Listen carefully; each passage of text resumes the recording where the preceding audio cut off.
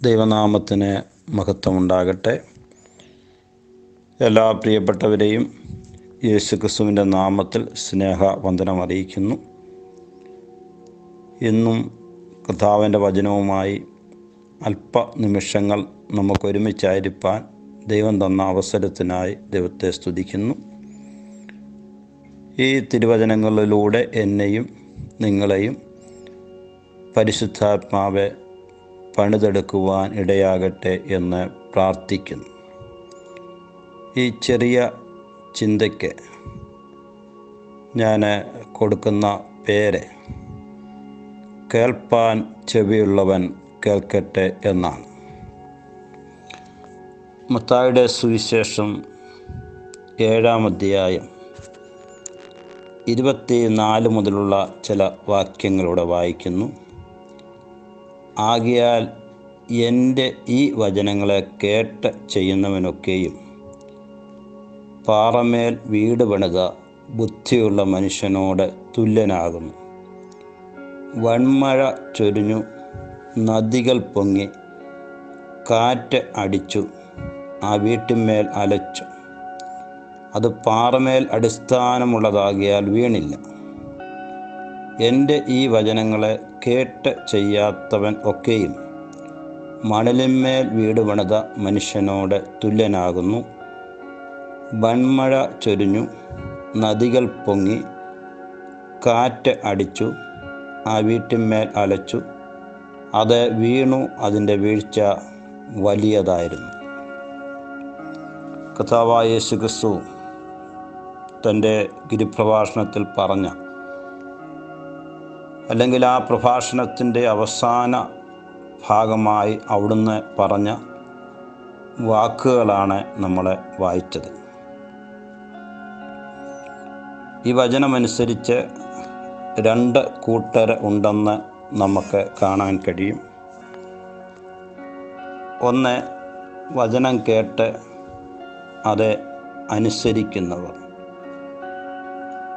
2, വചനം കേട്ടിട്ടും അത് അനുസരിക്കാത്തവർ. ഒന്നാമത്തെ കൂട്ടരെ ബുദ്ധിയുള്ളവരെന്നാണ് യേശു പറഞ്ഞിരിക്കുന്നത്. വചനം നൽകിയ ബ്ലൂ പ്രിൻ്റ് പ്രകാരം, അല്ലെങ്കിൽ ഒരു ബിൽഡിങ്ങിൻ്റെ പ്ലാൻ ലഭിക്കുമ്പോൾ ആ ബിൽഡിങ് ആ പ്ലാൻ അനുസരിച്ച് പണിയുന്നത് പോലെ തിരുവചനം നൽകിയ രൂപരേഖ വെച്ച്, അല്ലെങ്കിൽ പ്ലാൻ വെച്ച് അതുപ്രകാരം തങ്ങളുടെ ജീവിതത്തെ പണിതവരാണ് ബുദ്ധിയുള്ളവർ. എന്നാൽ രണ്ടാമത്തെ കൂട്ടർ വചനം കേട്ടു, വചനത്തിൻ്റെ പ്ലാൻ വെച്ച്, ബ്ലൂ പ്രിൻ്റ് വെച്ച് തങ്ങളുടെ ജീവിതത്തെ പണിതവരല്ല. തങ്ങൾക്ക് ബോധിച്ചതുപോലെയും തങ്ങളുടെ കാഴ്ചപ്പാടനുസരിച്ചും തങ്ങളുടെ ചിന്താഗതിക്കനുസരിച്ചും തങ്ങളുടെ ജീവിതം പണിതവരാണ്. ഇതിൽ നിന്ന് ഉരുത്തിരിയുന്ന ചില ചിന്തകളെ തുറന്ന് പങ്കുവെപ്പാൻ ആഗ്രഹിക്കുകയാണ്. 2 കൂട്ടരും വചനം കേട്ടവരാണ്. കേട്ടില്ലെന്ന് പറയാൻ ഒരു കൂട്ടർക്ക് അവകാശമില്ല. 2 കൂട്ടരും വചനം കേട്ടവരാണ്. ഒരു കൂട്ടർ അത് കേൾക്കുകയും അനുസരിക്കുകയും അതനുസരിച്ച് വീട് പണിയുകയും ചെയ്തു. രണ്ടാമത്തെ കൂട്ടം കേട്ടു, അനുസരിച്ചില്ല, പണിതില്ല. സ്വന്തം ആലോചന പ്രകാരം വീട് പണിതു. 2ൻ്റെയും അടിത്തറയ്ക്ക് വ്യത്യാസമുണ്ടായിരുന്നു. ഒന്നാമത്തെ കൂട്ടർ പാറമേൽ അടിസ്ഥാനമിട്ടാണ് വീട് പണിതത്. രണ്ടാമത്തെ കൂട്ടർ മണലിന്മേലാണ് വീട് പണിതത്. അടുത്ത വിഷയം, 2 പണിയും കണ്ടാൽ ഒരേപോലെ ഇരിക്കും. അല്ലെങ്കിൽ 2 വീടും മനുഷ്യർ കണ്ടാൽ ഒരേപോലെ ഇരിക്കും. ദൈവം കാണുമ്പോൾ മാത്രമേ വ്യത്യാസം ഉണ്ടാകത്തുള്ളൂ. ഈ 2 വീടിൻ്റെ മേലും കാറ്റടിച്ചു, വൻമഴ ചൊരിഞ്ഞു, നദികൾ പൊങ്ങി. ഒന്ന് നിലനിന്നു, മറ്റേത് വീണുപോയി. നമ്മൾ നമ്മളുടെ ജീവിതത്തെ നമ്മുടെ ഇഷ്ടപ്രകാരം പണിയാനോ മുന്നോട്ട് നയിക്കാനുള്ളതോ അല്ല. തിരുവചനം കേൾക്കുകയും വായിക്കുകയും ധ്യാനിക്കുകയും ചെയ്യുന്നതനുസരിച്ച് ലഭിക്കുന്ന ബ്ലൂ പ്രിൻ്റ് പ്രകാരം നമ്മുടെ ജീവിതത്തെ പണിതുകൊണ്ട് വന്നെങ്കിൽ മാത്രമേ, പരിശുദ്ധാത്മാവിനെ പണിയാൻ ഏൽപ്പിച്ചെങ്കിൽ മാത്രമേ നമ്മുടെ ജീവിതം നിലനിൽക്കത്തുള്ളൂ എന്ന് യേശു ഓർമ്മപ്പെടുത്തുകയാണ്. ഇതിൽ നിന്ന് ശ്രദ്ധിക്കേണ്ടതായ ആഴങ്ങളിലുള്ള ചില വിഷയങ്ങളൂടെ ഓർപ്പിക്കുവാനായിട്ട് ആഗ്രഹിക്കുകയാണ്. ഒന്നാമതായി, വചനത്തിൻ്റെ ബ്ലൂ പ്രിൻ്റ് പ്രകാരം പണിതവരെക്കുറിച്ച് തിരുവചനം ഇങ്ങനെ പറഞ്ഞിരിക്കുന്നു. മത്തായിയുടെ സുവിശേഷം 7-ാം അധ്യായം 13-14 വാക്യങ്ങൾ. ഇടുക്കുവാതിലിലൂടെ അകത്ത് കടപ്പീൻ, നാശത്തിലേക്ക് പോകുന്ന വാതിൽ വീതിയുള്ളതും അതിൻ്റെ വഴി വിശാലവും അതിൽ കൂടി കടക്കുന്നവർ അനേകരുമാകുന്നു. ജീവങ്കിലേക്ക് പോകുന്ന വാതിൽ ഇടുക്കവും വഴി ഞെരുക്കമുള്ളതും അത് കണ്ടെത്തുന്നവർ ചുരുക്കമത്രേ. അപ്പോൾ അവിടെ പറഞ്ഞിരിക്കുന്നതനുസരിച്ച് വചനത്തിൻ്റെ മാതൃക പ്രകാരം വീട് പണിയുന്നവർ ചുരുക്കമായിരിക്കും. എന്താ, സ്വന്തം നിലയിൽ വീട് പണിയുകയും സ്വന്തം ജീവിതം മുമ്പോട്ട് കൊണ്ടുപോവുകയും ചെയ്യുന്നവർ അനേകരായിരിക്കും. ഒരു കൂട്ടരെ പോകുന്ന വഴി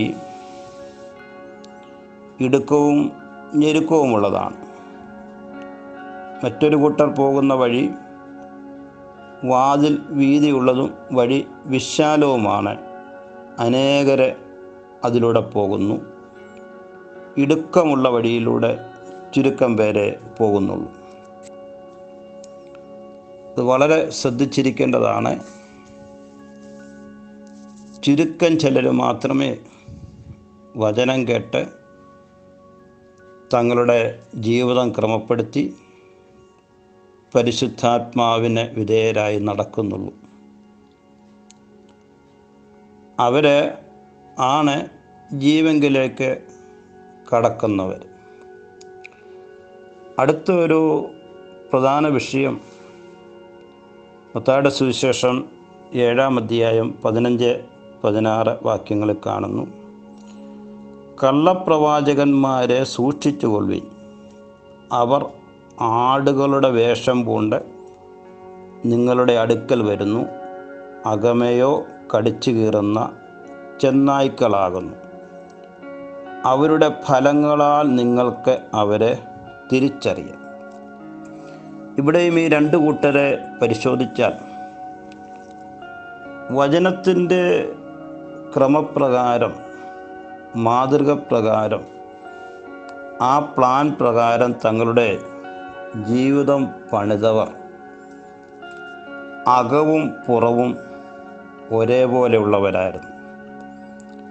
അതായത് പുറമേ ധരിക്കുന്ന വെള്ളവസ്ത്രം പോലെ തന്നെയായിരുന്നു അവരുടെ അകവും അല്ലെങ്കിൽ ഹൃദയവും വെണ്മയുള്ളതായിരുന്നു.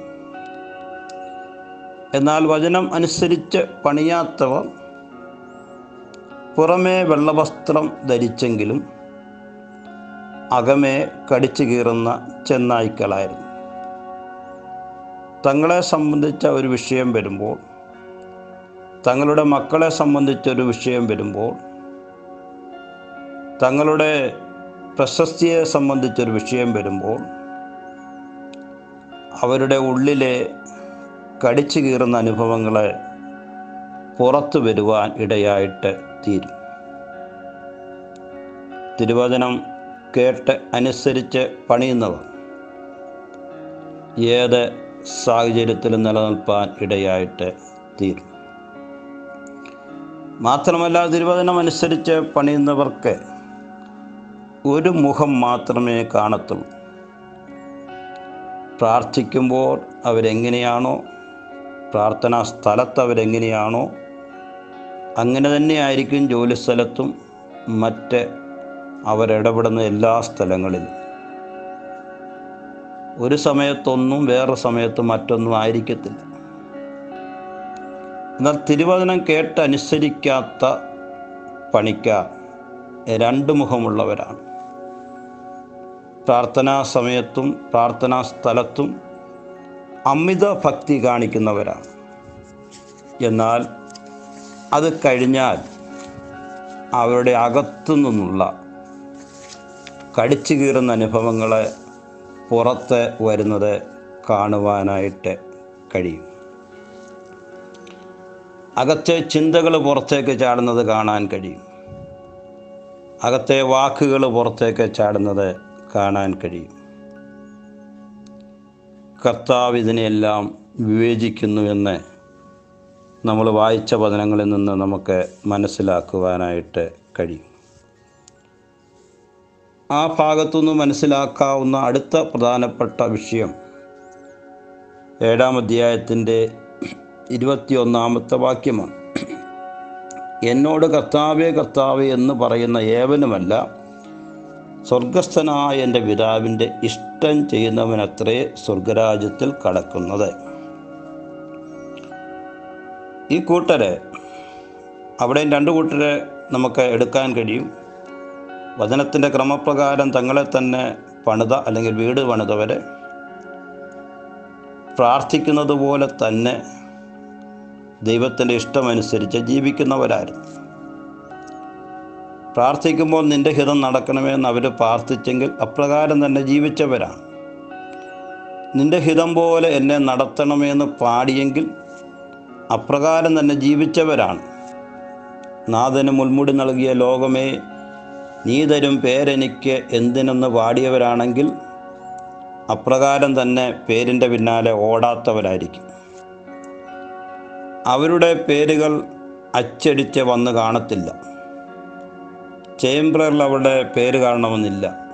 ഉപവാസ പ്രാർത്ഥനയുടെ പ്രസിദ്ധീകരിക്കുന്ന പേരുകളിൽ അവരുടെ പേര് കാണണമെന്നില്ല. ദേവദാസന്മാർ പോലും അവരെ സഭായോഗങ്ങളൊരു പ്രാർത്ഥനയ്ക്ക് ക്ഷണിച്ച് കാണത്തില്ല. പക്ഷേ ആ പ്രിയപ്പെട്ടവരെ പാവങ്ങളെപ്പോലെ വരികയും പോവുകയും ചെയ്ത്, എന്നാൽ ദൈവത്തിൻ്റെ ഇഷ്ടം തങ്ങളുടെ ജീവിതത്തിൽ നടക്കാൻ വേണ്ടി പ്രവർത്തിച്ചവരാണ്. അവർക്കാണ് സ്വർഗരാജ്യത്തിൽ കടക്കാൻ കഴിയുന്നത്.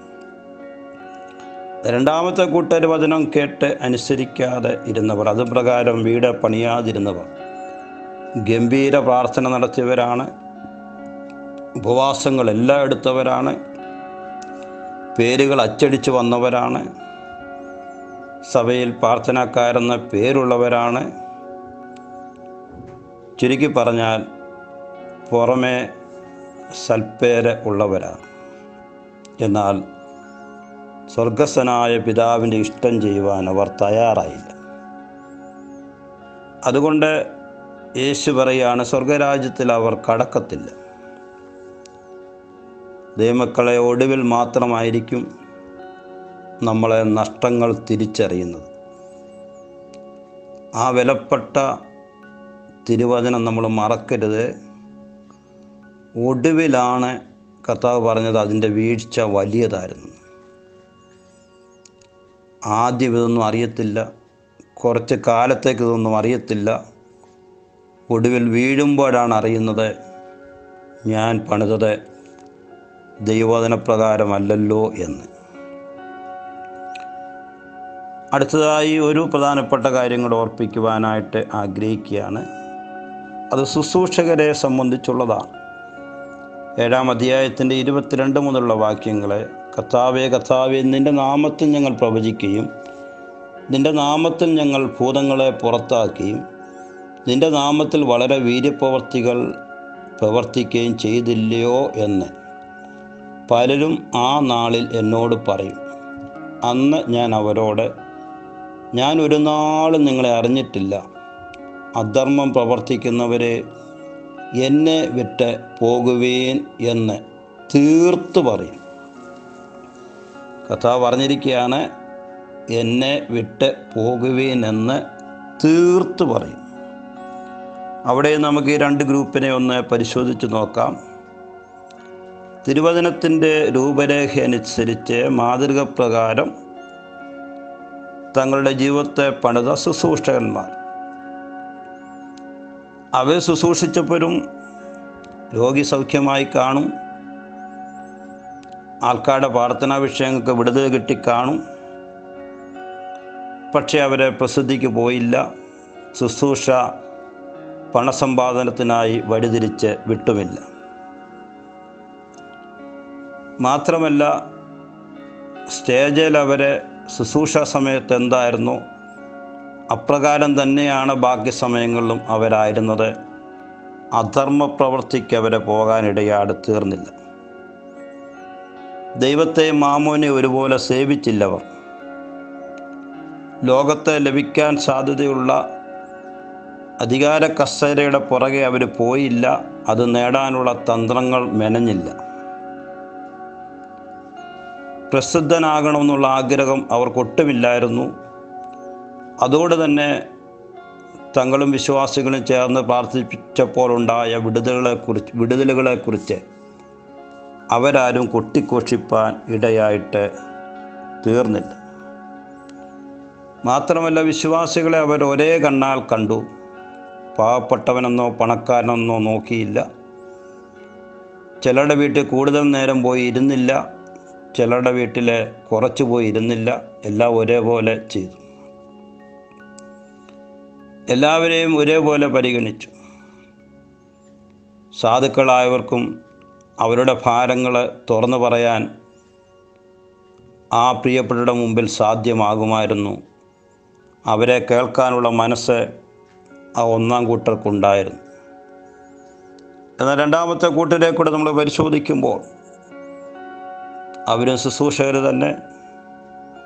ദൈവവചനം കേട്ടു, അതനുസരിച്ച് തങ്ങളുടെ വീട് പണിതില്ല, ജീവിതം പണിതില്ല.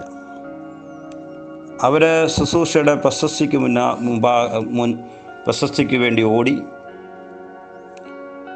അവരെ തങ്ങളെ തന്നെ പ്രസിദ്ധരായി തീരാനുള്ള കാര്യങ്ങളൊക്കെ ചെയ്തു വെച്ചു. ശുശ്രൂഷയോടൊപ്പം പണസമ്പാദനത്തിന് മാർഗം കണ്ടെത്തി.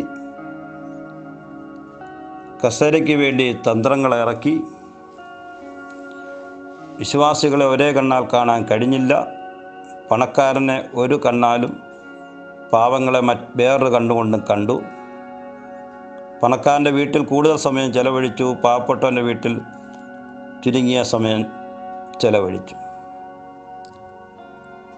അവരുടെ ജീവിതത്തിൽ അധർമ്മങ്ങൾ അവർ പ്രവർത്തിച്ചു.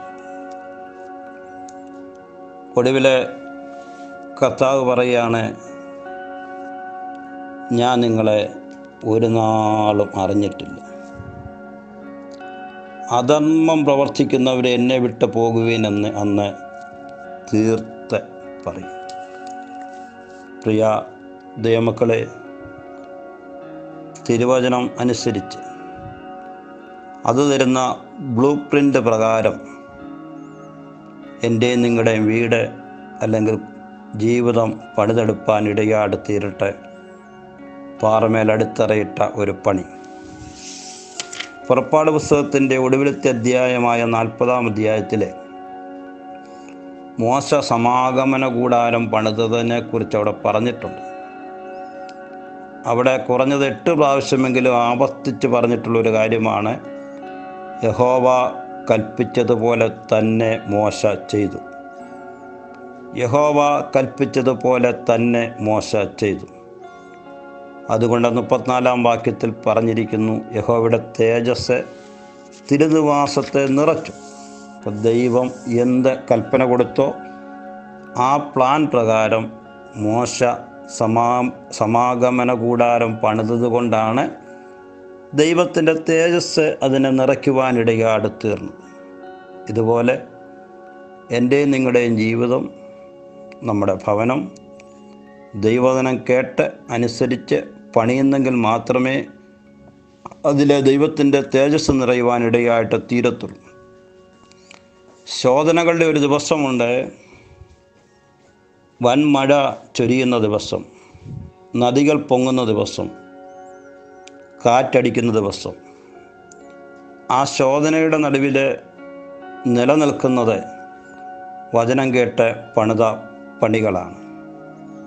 അതിൽ വീണു പോകുന്നത് വചനം കേട്ടിട്ടും പണിയാൻ തയ്യാറാകാതെ സ്വന്തം നിലയിൽ, സ്വന്തം ആലോചന പ്രകാരം, സ്വന്തം കാഴ്ചപ്പാടിൽ ജീവിതം പണിതവരാണ്. 1 കൊരിന്ത്യർ 3-ാം അധ്യായത്തിലും പറയുന്നു, തീയിൽ കൂടെ ശോധന ചെയ്യുന്നൊരു ദിവസമുണ്ടെന്ന്. അന്ന് ചിലത് വെന്തുപോകും, ചിലത് നിലനിൽക്കും. നമ്മുടെ ജീവിതം നിലനിൽക്കുന്നതായി തീരുവാൻ ഇടയായിട്ട് തീരട്ടെ. നമ്മുടെ പണികൾ നിലനിൽക്കുന്നതായിട്ട് തീരുവാൻ ഇടയായിട്ട് തീരട്ടെ. കർത്താവിൻ്റെ വചനം അനുസരിച്ച് അത് ചെയ്യുന്നവരായി തീരുവാനും നിത്യതയ്ക്ക് അവകാശികളായി തീരുവാനും സ്വർഗരാജ്യത്തിലേക്ക് കടപ്പാനും ദൈവം നമ്മളെ സഹായിക്കട്ടെ. കേൾപ്പാൻ ചെവിയുള്ളവൻ കേൾക്കട്ടെ. ഈ വചനങ്ങളാൽ കർത്താവ് ഏവരെയും അനുഗ്രഹിക്കുമാറാകട്ടെ.